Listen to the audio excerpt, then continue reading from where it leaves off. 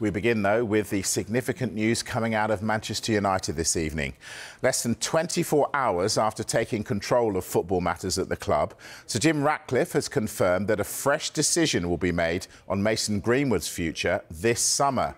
The striker is on loan at Getafe this season. Now, he was due to face trial for charges of attempted rape, assault occasioning actual bodily harm and engaging in coercive and controlling behaviour last November. But the Crown Prosecution Service subsequently revealed that all charges had been dropped.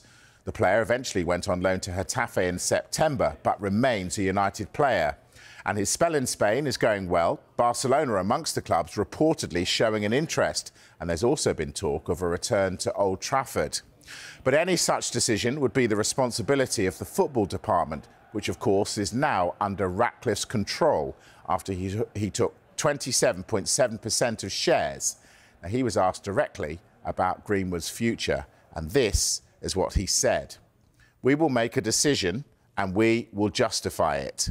He's a Manchester United footballer and we are in charge of football. So the answer is yes, we have to make decisions. It's quite clear we have to make a decision. There is no decision that's been made. He's on loan, obviously, but he's not the only one. We've got one or two footballers that we have to deal with and we have to make a decision, so we will do that.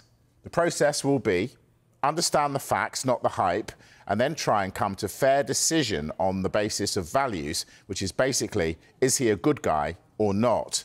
And answer, could he play sincerely for Manchester United well, and would we be comfortable with it, and would the fans be comfortable with it?"